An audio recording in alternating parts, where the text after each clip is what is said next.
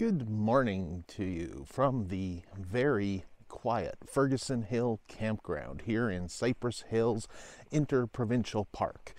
Yes, Interprovincial Park, because it spans both Alberta and Saskatchewan. So it's not just a provincial park like most of the places that we've visited. And today's going to be a non-travel day, but that doesn't mean there's not going to be some windshield time. There's a lot of things we want to check out around here, and so we're going to do some exploration in this area and see a few sites, and then tomorrow we carry on and we push towards Moose Jaw, Saskatchewan. But for today, let's check out Cypress Hills and the surrounding area.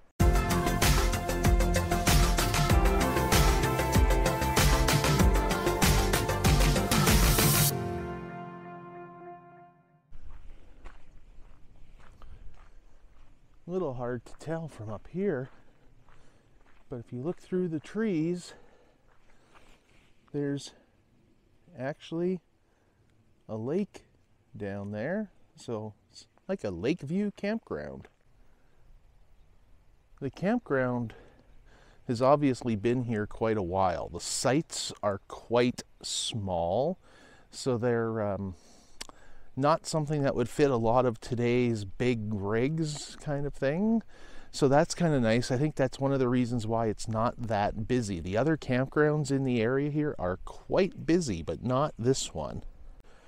I mean, you can even see here they still have a tag on this one from, they departed on June the 19th, which was, I think, that's like 4 or 5 days ago, and no one's even been by to take the tag up, or no one else has come along to use that site.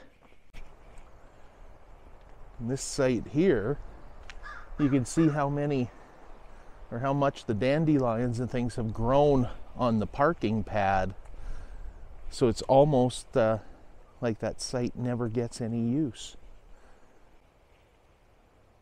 Another site here that's quite overgrown. They're obviously doing some maintenance. You can tell they just cut down some trees here right at the entrance. Not sure if the tree was in danger of falling, or if they maybe have a plan of making that site a little bit wider. But many of these sites are, like I said, the driveways are just completely overgrown, as if they don't see much traffic, which is too bad. I actually really like this campground.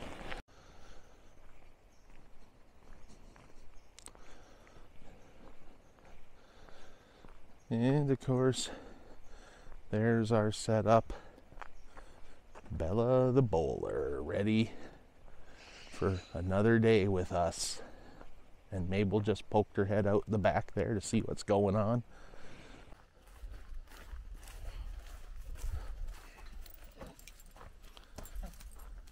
Yes, Mabel, we're back. Okay, well, we have started our exploration. We went north of the park a little ways and checked out an old prairie one-room schoolhouse.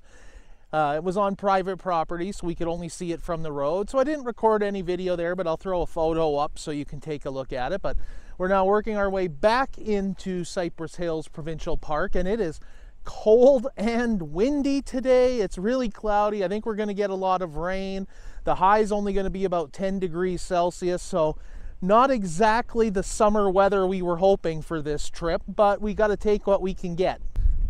This was a really actually good place for a stop. There was a geocache here as well, so that gave us good reason to come in. You can see we're up here at the North Welcome area.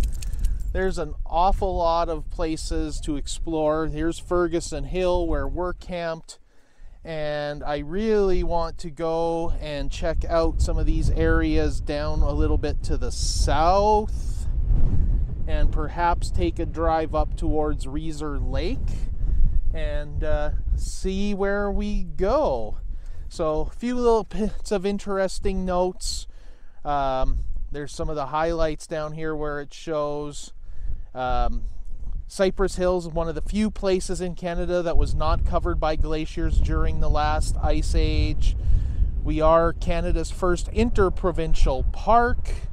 And yeah, Fort Walsh is a little too far away. We won't be seeing that on this trip. But lots of things to see and explore, so we better get back out there. Can't wait to get back in the truck and get into some heat. It is cold out today.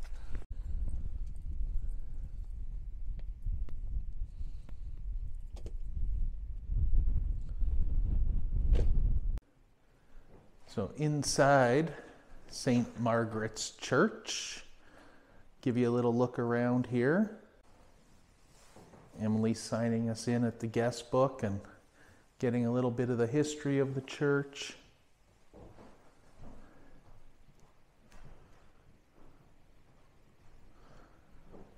I really love the stained glass. See if we can get the exposure right so you can see it. There we go. Mountain bluebird.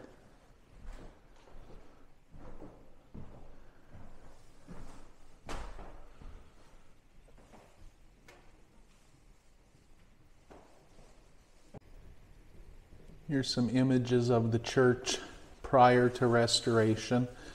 As you can see, built in 1908, restored in 1992.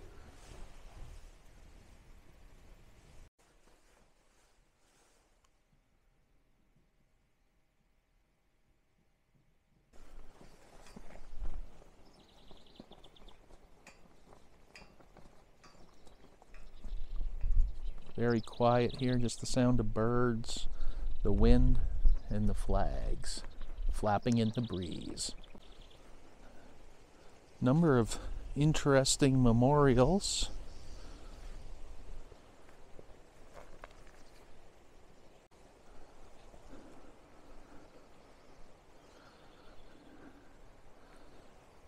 Little history sheet inside the church mentioned that the building was used as a school in the 1940s when the local school burnt down. At that time, there was no insulation or electricity in the building. Both of those things were added when the building was renovated in 1992.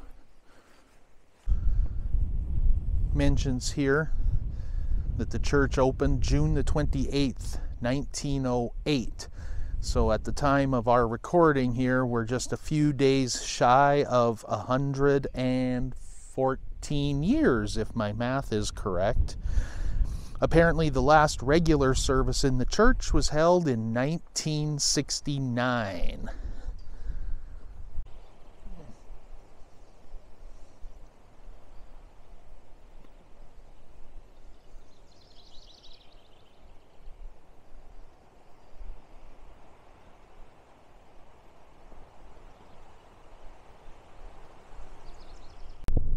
So we have set our sights on another geocache. This one says it's called Prairie Pinnacle, and it's apparently at the highest point between the Rocky Mountains and Labrador, highest point in Canada. And we knew that the Cypress Hills were the highest landmass between those two locations, but apparently this is at the highest point of the high points. And the road's gotten a little bit narrower, and the good news is it still looks like a maintained road, so even if it does rain, I don't think we're going to need four-wheel drive unless things get a lot worse. Give you an idea of what we're going through here.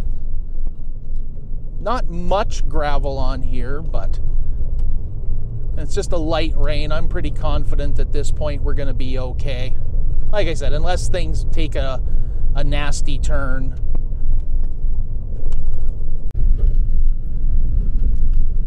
Well, we got off the gravel. Now we're on to a paved section of road.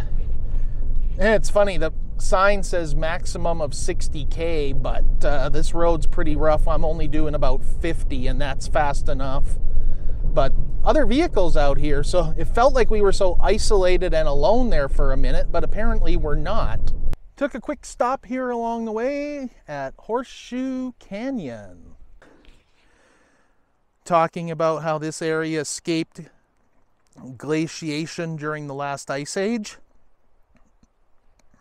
Also really interesting here, all the people who have carved their name into the wood. I don't know what it is about the almost universal human need to leave your mark on something to let people know that you were once here. But everywhere you look, there's carvings and initials in the wood here. It's quite fascinating, actually. I've always kind of wondered what the demarcation is between, you know, something becoming historically interesting and vandalism. It's a very fine line, but normally when I see people marking things up, it bothers me, but standing here and seeing all this, it doesn't for some reason. I mean, I'm not going to add to it, but it's just, to me, it's become part of the story of this area now.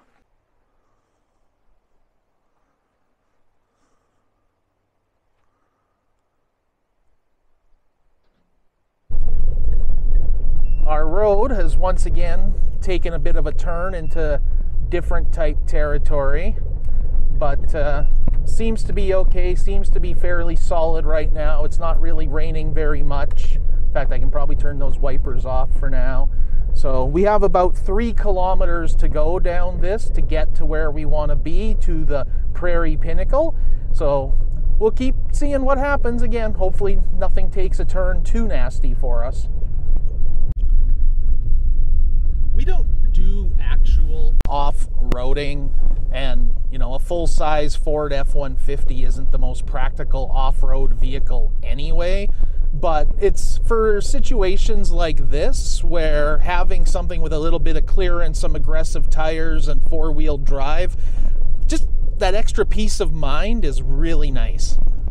And we're catching up with the road grader here.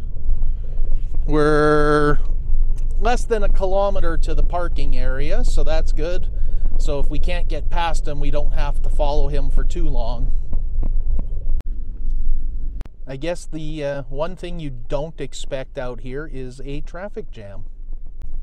And I'm sure he's probably thinking the same thing, like, really? You've got to have somebody come along when I'm grading this like isolated and remote road? Like, what the hell?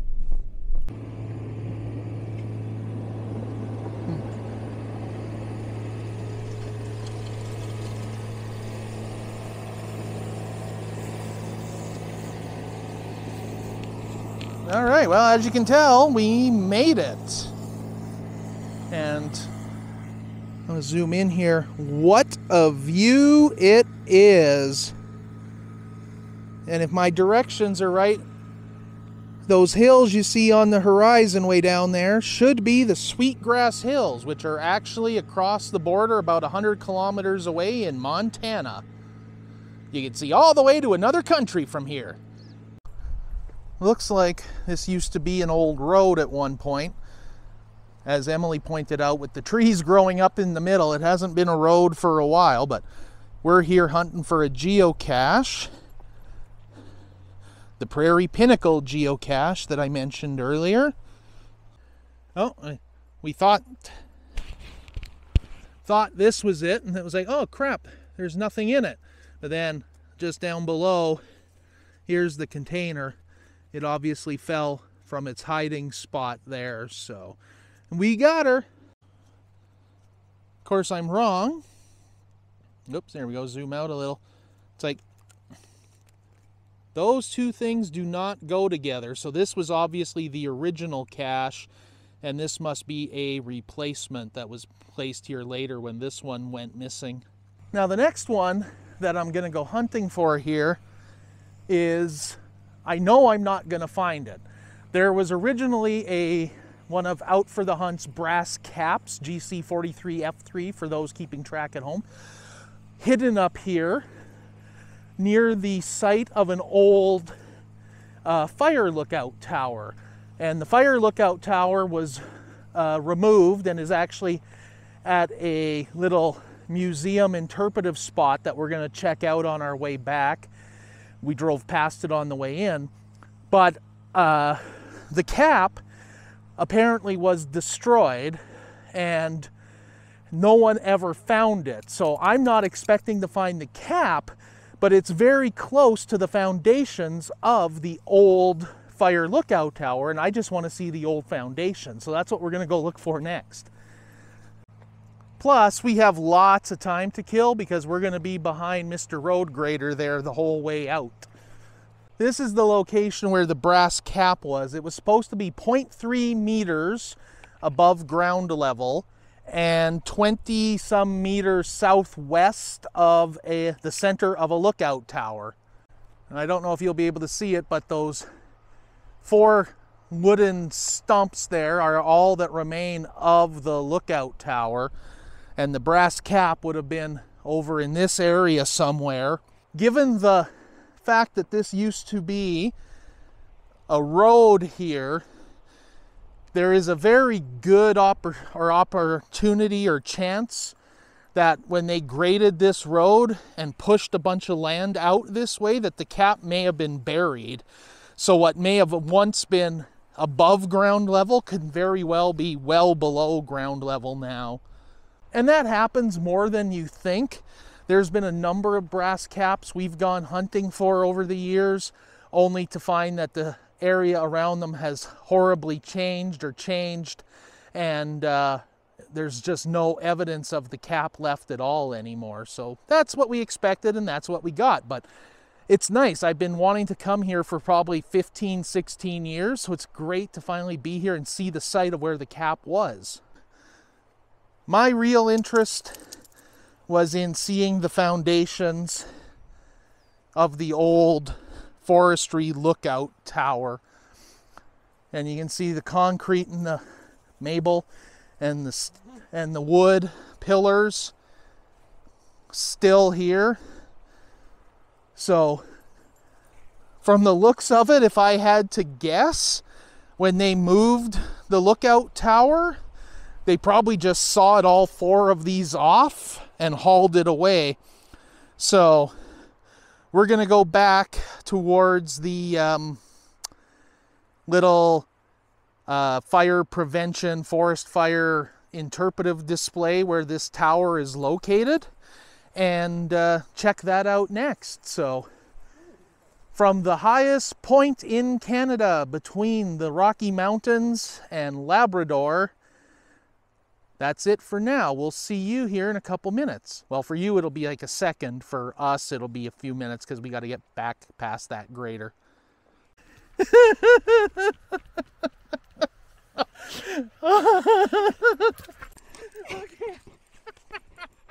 All right, you got to see this or hear this. Okay, I'm finally calm, but I just had a horrifying experience on the porta potty.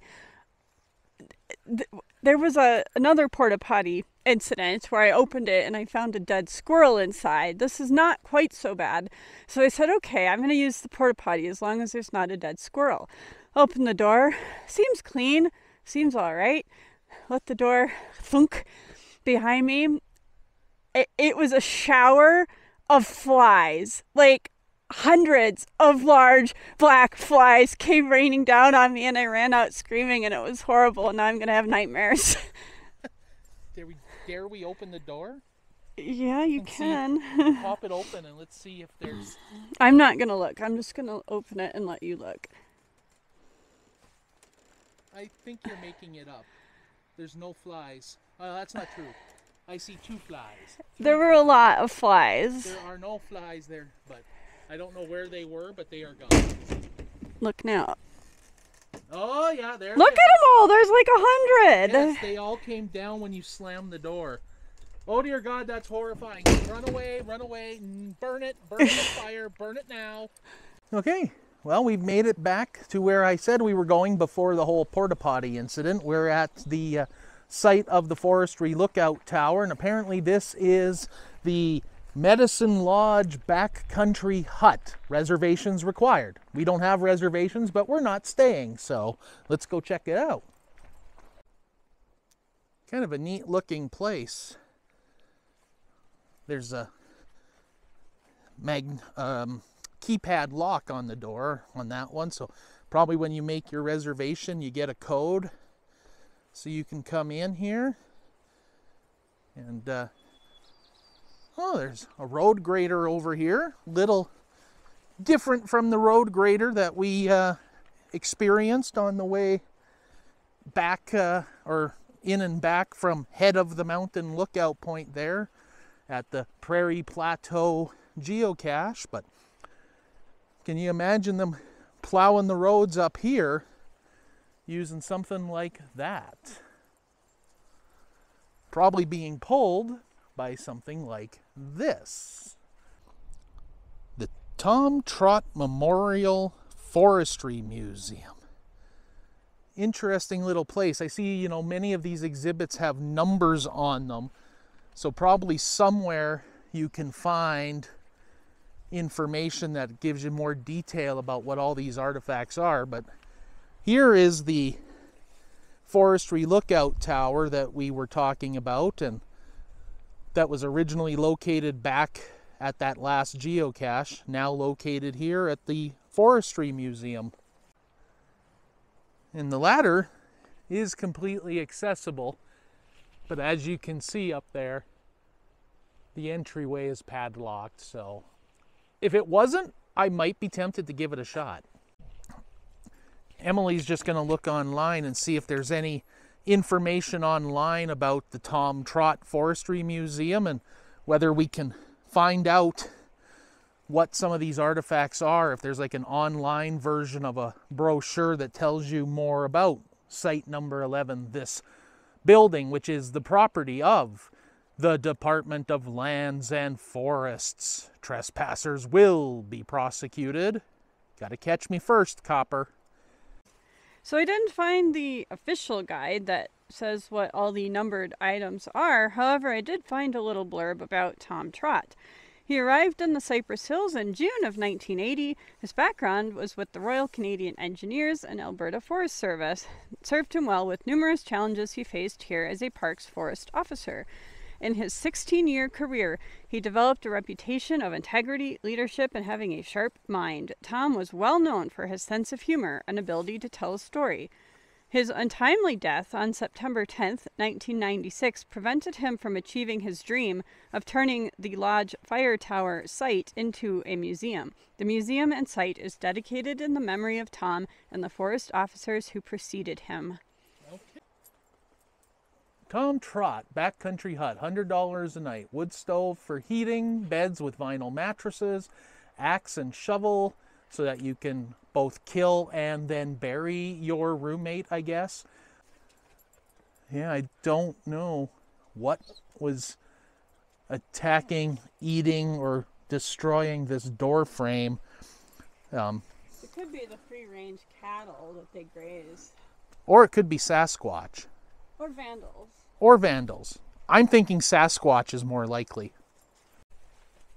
So undoubtedly there's a lot of history about these artifacts, like this building and the fire tower and things that were missing simply because we don't have a pamphlet or a brochure telling us anything about it. But still, very interesting spot. So we're working our way over towards Fort Walsh National Historic Site. We're not sure if we'll make it there or not, but we're kind of just picking our way over there through some of the back roads, and we stumbled across this marker / cairn that we decided we should stop and check out. So it's probably hard for you to read, but it says, "The murder of Constable Greyburn. Constable Marmaduke Greyburn, Northwest Mounted Police, shot and killed by unknown persons in the Cypress Hills, November 17th, 1879. He was the first mounted policeman killed by violence since the force was organized in 1873. Starchild, a Blood Indian, was accused of the murder, but was acquitted in 1881. Interesting little historic site. I've heard of this before. I never knew we were going to be anywhere close to it, but it was nice to pop in and see it. Very cool spot, very quiet. Time to get back on the road. Okay, well, we never made it to Fort Walsh, which it was just a matter of the roads were gravel and twisty, so it was going to be quite a slow drive. And it's pouring rain, it's damp, it's cold. So that's going to wrap it up for our second day on the road, and we're just going to head back to the camper and hang out there and stay warm, stay dry. See you in the next episode.